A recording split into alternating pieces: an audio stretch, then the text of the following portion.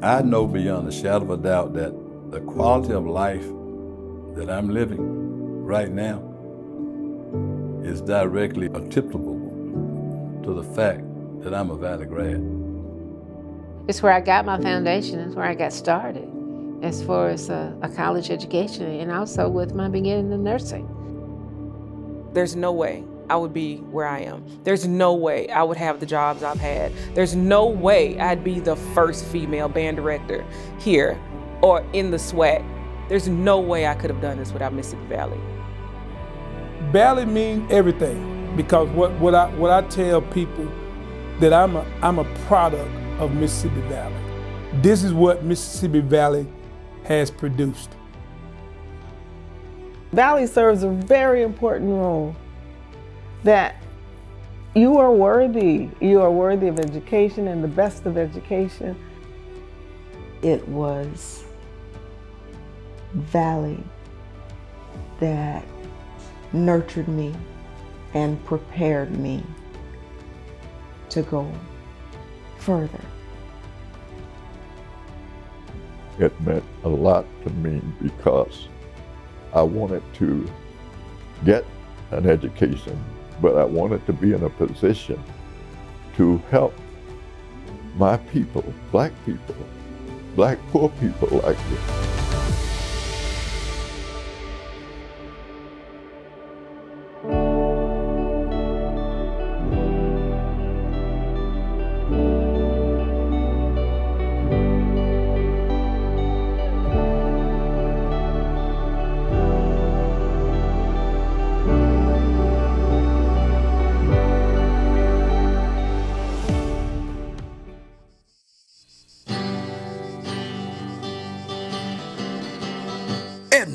What you educating that boy for?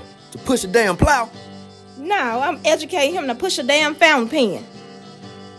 The Negro woman who answered that question back in 1913 was Edna White, Herbert White's mother.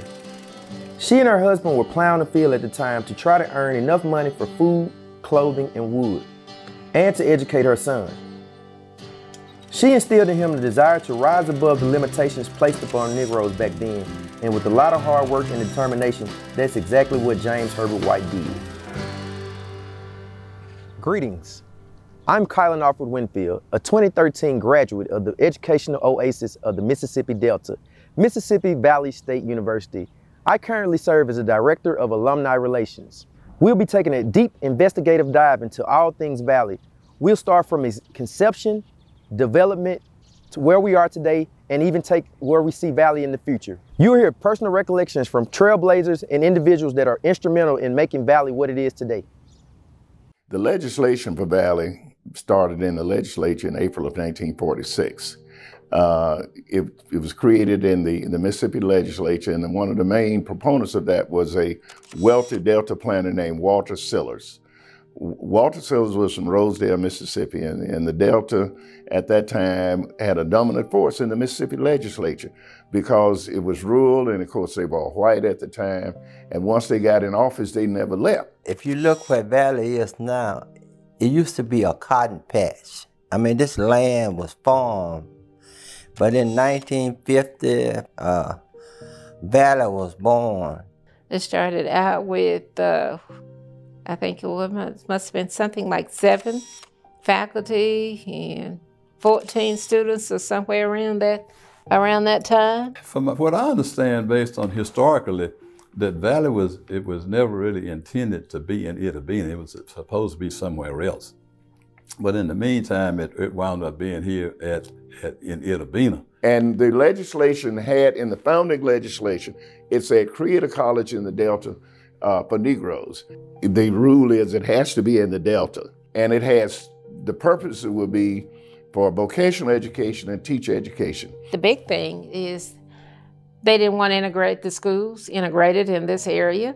So Valley was started in order to educate teachers to be able to teach in this area, because they did not want to, didn't want the schools to be integrated.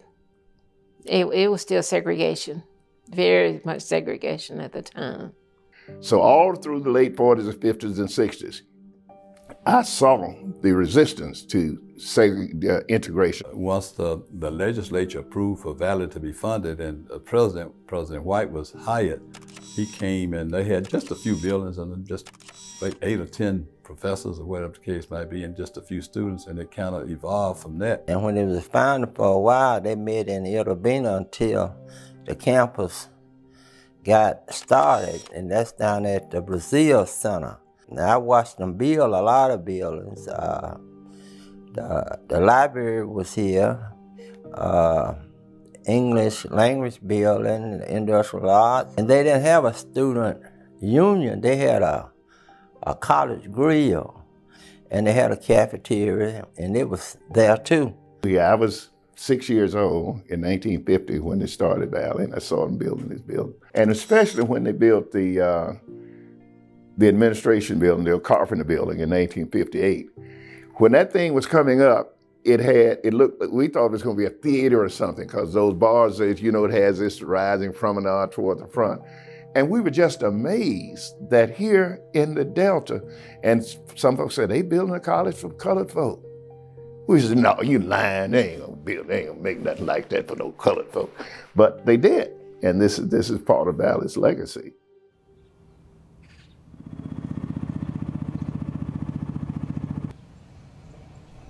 Dr. James Herbert White was a man of many talents, a musician, educator, scholar, and leader. He believed that friendship was the key to success. He believed in constructive relationships. Hence, he named his first house on campus Friendship Manor, and this house would become home to many presidents after him.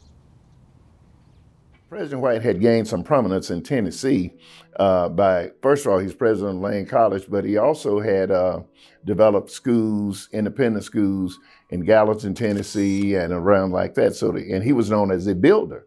So to say, well, we got to have a college coming up out of the ground. So the little bit I know about Dr. White, I know he's from Gallatin, Tennessee, and that's where my father is from. So his brother, I don't know if they were recruited or just him being from the same hometown, they went down to Valley, and they were both football players. I can speak very well on Dr. White.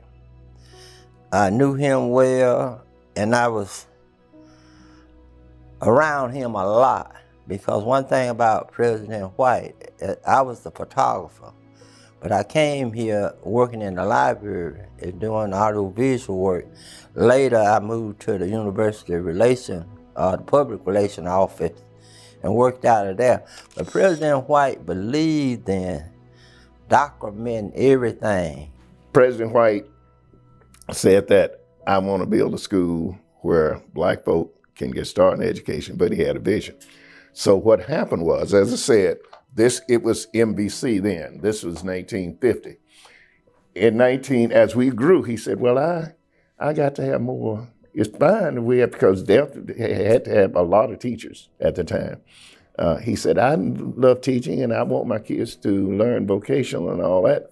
He said, but I also want them to have some other skills. So that's when we began to diversify. We added things like accounting, business education, criminal justice, sociology, social work. Dr. White had a vision for the university that probably transcended a whole bunch of things.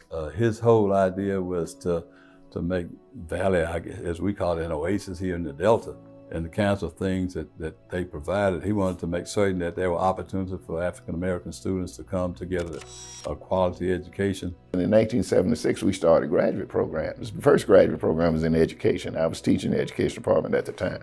And that's when we became Mississippi Valley State University. And we began to grow, and President White persisted. He was a great man. He was a founder. He knew how to get in back doors. When it comes to education, he did what he had to do to get things for Mississippi Valley. He was the impetus for a whole lot of really the groundwork for putting Mississippi Valley on the map. And again, like I said, then it was Mississippi Vocational College, And I think that it moved from there to Mississippi Valley State College and from there to the university status. But I think he set the tone for the whole process for Mississippi Valley in terms of ensuring that we had buildings, that we had the infrastructure that was in place to help us do what we needed to do. Oh, I think he played a major role because he was smart enough to really know how to talk to people in order to get the funding in order to establish this campus. And with that, the campus grew while he was here. And actually, he was the one that really worked in order to get the nursing program. If President White had not presented himself humbly and solicitous to that board, Valley wouldn't be here today. Education has played a pivotal role in the advancement of the African American community. We've made major contributions to every human endeavor, the arts, the sciences, and technology. Well, there are a lot of things that are important, but there is no one thing that's more important than education. It can bring you from nowhere to somewhere. And people who are educated have a broad range of possibilities. Even if you're educated in something that's not needed now, but the wisdom that comes with education gives you a broader perspective on life. The importance of education in the Black community, I think for us as a people to get to where we're trying to get to, we've got to be educated. We can no longer sit back and decide that education is not important. It is the key. I was always told that it was our way out. And if you wanted to get out of the situation that you were in, whether it was poverty or unemployment or whatever the case might be, the best way to do that was to get an education. Education is extremely important in the African American community. And the reason that, well, there are a lot of reasons, but one reason especially in the African American community is that we have not had the opportunities that a lot of other people, especially people, and I always say that don't look like us, and when I say that don't look like us, that's not the Black and brown people. And we've not, we're not having those opportunities, and the system has not provided what is needed to us. That's why education is so important. Education is the key. Everybody may not be a doctor, or they may not major in chemistry or nursing, or but it's something out there they can major in and do. And it's going to take an education and able to do anything in the future, because you're going to be dealing with technology. And if you can't read and follow direction, you're going to be kind of lost. Study enough to know what you don't know before you need it and get help.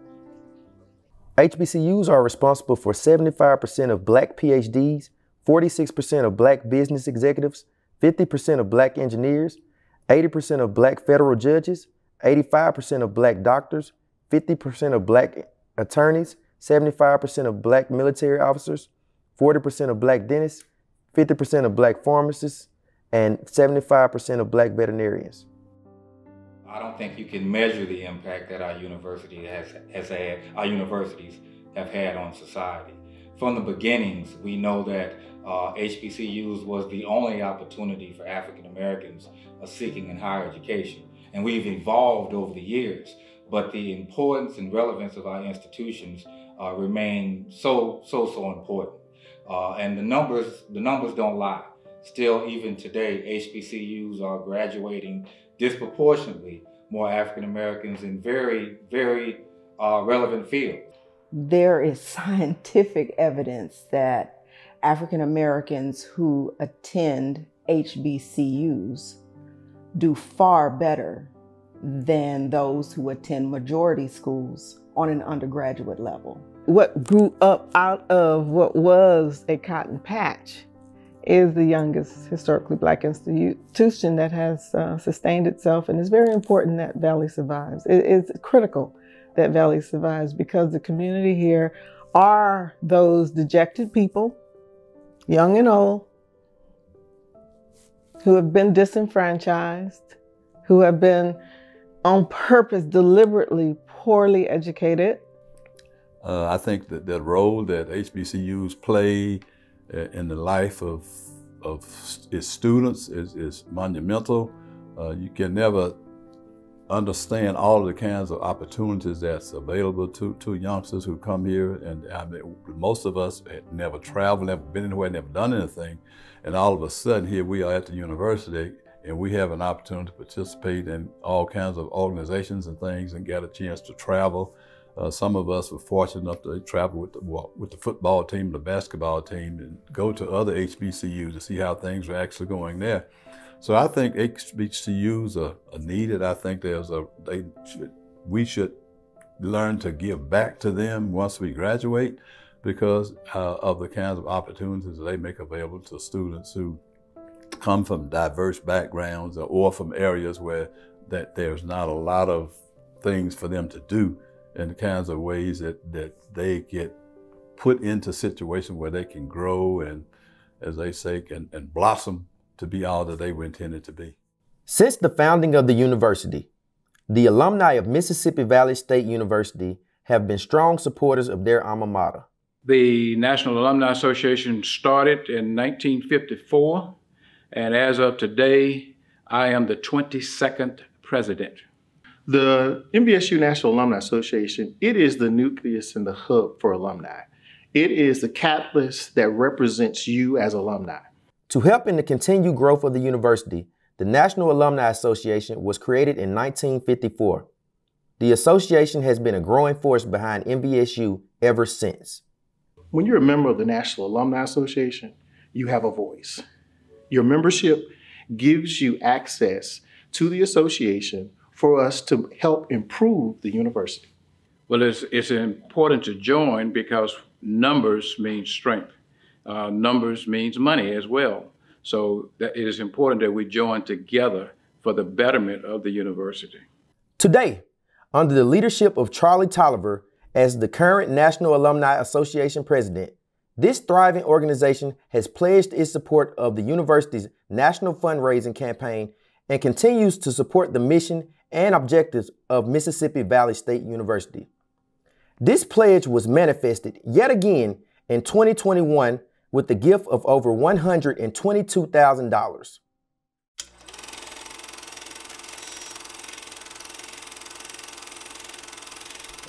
I don't know who heard about me at Valley, but the day that I was appointed at Valley, this guy, Will Hickman, walked out with me. He said, "Do you know who I am?" I said, "You, Mr. Hickman." You know, they had a list of them. He said, "But do you know who I am?" I said, "I just know that you're Mr. Hickman and that you're a lawyer and that you on the board of Institution of Higher Learning." He said, "Your father taught me how to fish." And then it clicked. And I turned out, he said, "Listen, do you know they're trying to close your school? They just appointed you president. But this board has voted to close that school." He said, "But I know someone in Washington who can help you." And that was where I got to start. So now, this fellow who knew my dad and his mother would have to initial papers for me in Monticello, put me in touch. He said, "Now, I'm going to call up there and make an appointment for you with Mr. Whitman. And you go up and tell them what you need at school, because they're going to close it if you don't." And anyway, he called up and told him whatever he told him. Then I called as he told me to and got an appointment. And that's how the ball started rolling to save Valley. I had not requested an administration building, but I certainly was welcoming one.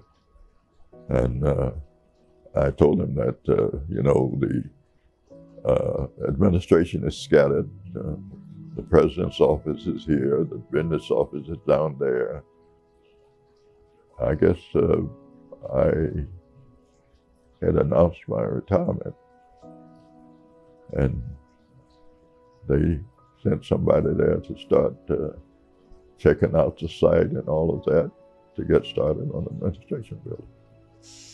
So I did not ask for that, but I don't know how the decision was made, but they invited me back up when it was dedicated. And of course, it made me feel good, of course. Out of the 4 universities I worked at, 2 of them have something important. Of course, Valley has the building named after me, but the top student at Dillard gets a prize called the William Sutton Prize. It's the best all-around student. Well, I got it when I graduated, and it was the best in scholarship, leadership, and friendship. I think it was 1979. We went to homecoming, but Mama was participating in the coronation. This was the first time I had seen her. And she had this outfit made, and she had this sequin silver hat. And when she walked into the gym, they had turned the lights out, so it was a spotlight on her. And those sequins was glimmering across the gym, and the people couldn't believe it. She got a standing ovation. I had goosebumps. It was at that moment that I said, I want to be Miss MVSU like my mom. I went because she went.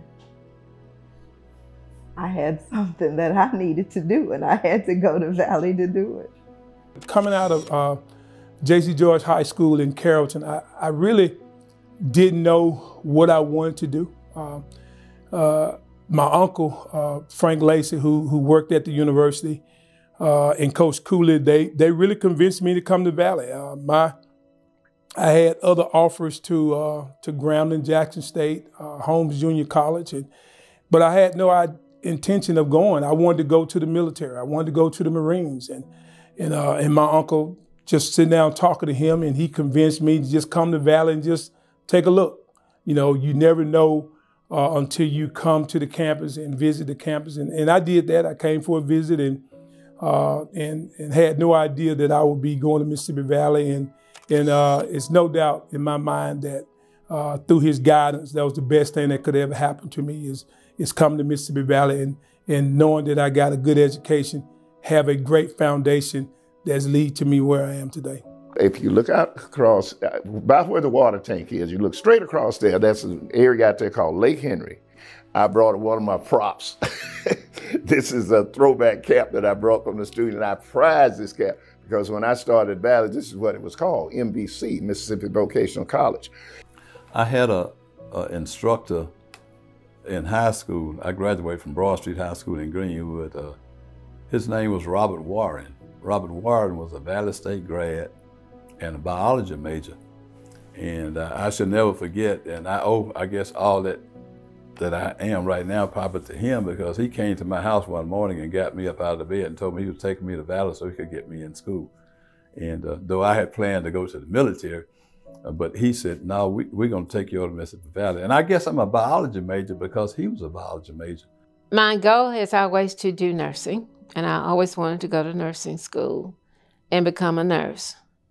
And I came here in 1965, and the way I got here in 1965, the dean of students that was here had been dean of students where I had gone to high school and junior college. When I think about with Dean Johnson, bless his soul, he's looking down now, but you know, I'm sure he'd be proud that not only me, but there were a lot of others that he did the same thing that helped to make a difference.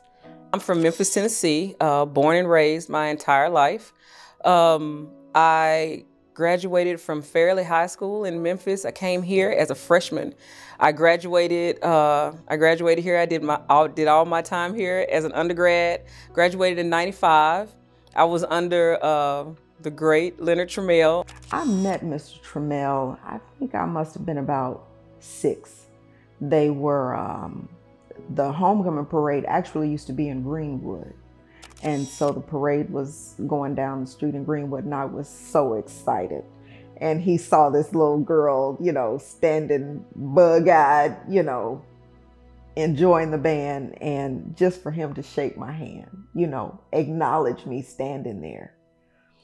It was amazing. I was most proud, I always remember in 1965, that was my junior year in Valley.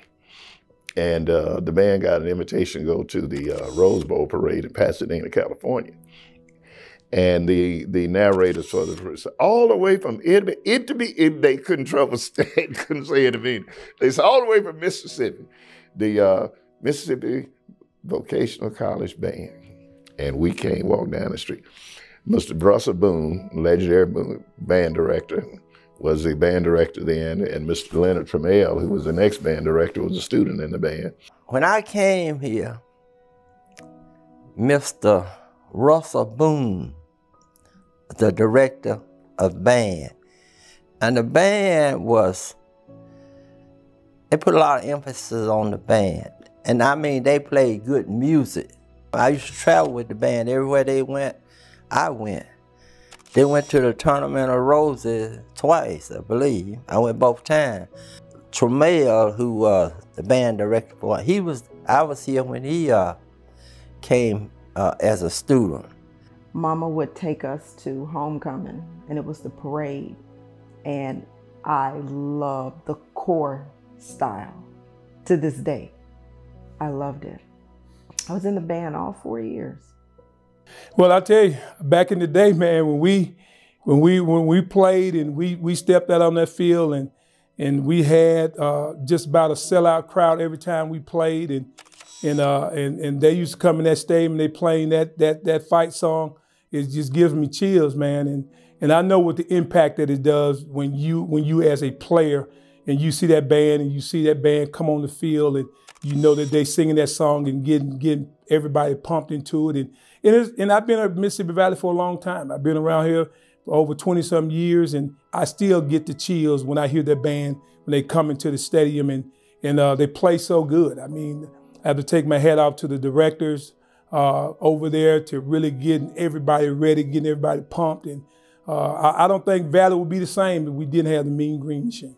I went on to teach high school. I taught high school for 10 years and decided I wanted to be a college band director. And so I needed to go back to school for that.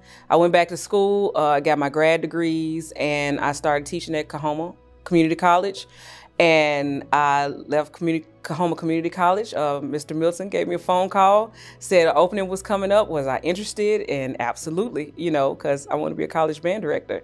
So I ended up here. I got here in fall 17, and I've been here ever since. It's amazing to me that you would think that an educational institution would primarily be interested a lot in education, but I'm here to tell you that athletics plays a major role in this whole process. And Mama, you snagged you a football player.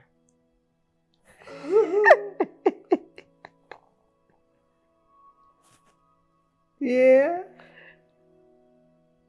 That's who I married.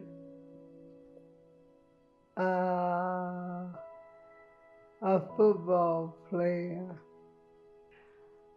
So just before I got there,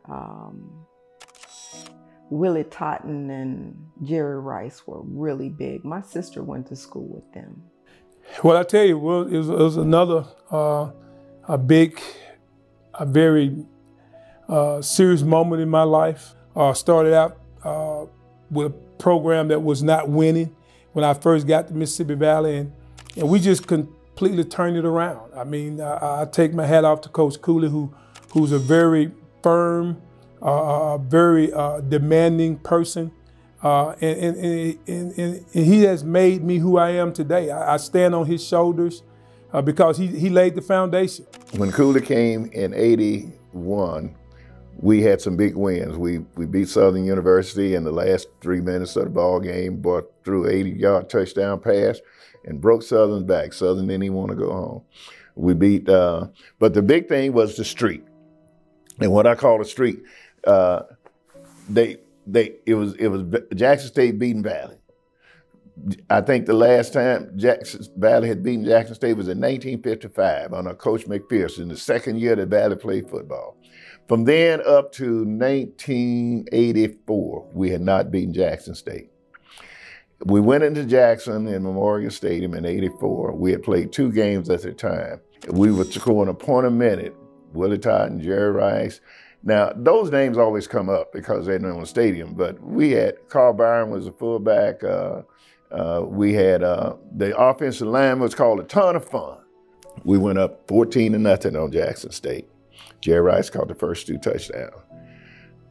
Jackson State rallied back. They put in a very hard rush, a blitzkrieg, and they fumbled us a couple of times. They got 14-14. Okay, but we scored 2 more touchdowns, and we went up 28-14 at halftime. They said, okay, but we got you. We came by the second half. The first play of the second half, Jerry Rice scored about 30 yards out. Todd threw the ball, and Jerry went in the end zone on 3 wheels, 1 hand and 2 legs. I was sitting in the stadium, I couldn't see because it was dark down in that corner. All we know, I heard the PA man say, touchdown. And we won, beat Jackson State 49-32 to break the streak. It's just amazing, just going back to Coach Cooley, he pulled all of us together. He pulled a brotherhood together that we are bonded for the rest of our lives. And Jerry and I, we got to be even closer when we became fraternity brothers, and we're still close to this day. And I think all that due to Coach Cooley, his leadership and his guidance. Athletics brings students to the university. The more athletes that we turn out that might go play professional ball or come out to be coaches and things, and what that does is it gives an opportunity for those coaches to send some of their better players back to the university as well, which is again is a good thing, because all around this Delta, you can find a whole bunch of coaches, referees and the like that matriculated here in Mississippi Valley, and they are part of this whole process, and they still support the university. It's no doubt that the athletics has a great impact on the university, and not only in terms of the money value that it can bring, but recruiting students. I mean, you talk about the athletes that come, and everybody want to be a part of what's going on, and as an athlete, and we have been very successful at Mississippi Valley in all sports. You know, we won here, and it just goes back to the excitement. And you take that away from any university, I think you will see a big letdown in terms of enrollment, in terms of enthusiasm on the campus, because athletics bring that to you. Where is Mississippi Valley State going? What do we see our university at in the next 5 to 10 years? I see nothing but positive growth. I see us being successful in providing that quality education that we know our students deserve. Again, transforming lives. I say all the time, lifelong learning is a passion. We should always be in a position to learn and to grow. And it's not just about what you learn in that textbook. It's about what you learn in life. And so I see our university continue to produce top quality graduates in all fields. I see us being very successful as we look to build and grow our institution and offer more academic opportunities and the like. I really think that our future is bright, and I see a lot of hope and a lot of opportunity for our university going forward. And that's why I'm so passionate about being here and so passionate about asking us all to be a part of this, to be a part of the success, to be a part of the challenges and working through those challenges, but recognizing at the end of the day, this university is so important for our students, so important for our community, so important for our state, and so important for our nation. So I really, when we talk about us being in motion, it's more than just those words. For me, it's a passion.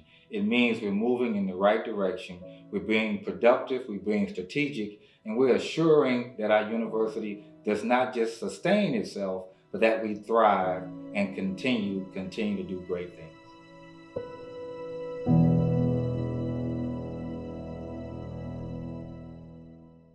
Since the passing of our founding president and First Lady, the MVSU family lays wreaths in observance of their contributions to our beloved MVSU. In normal circumstances, this would usually be a resplendent occasion, heavily attended by students, faculty, staff, and alumni. Due to the global pandemic caused by the novel coronavirus, better known as COVID-19, we were unable to host this event publicly. God bless the child that's God is. God bless the child. Them that's got shall get, them that's not shall lose. So the Bible says, and it still is news. Mama may have, Papa may have, but God bless the child that's got his own. Oh, that's got his own. Yes, the strong gets more, while the weak ones fade. Empty pockets don't ever make the grave. Mama may have, Papa may have, but God bless the child that's got his own. That's got his own.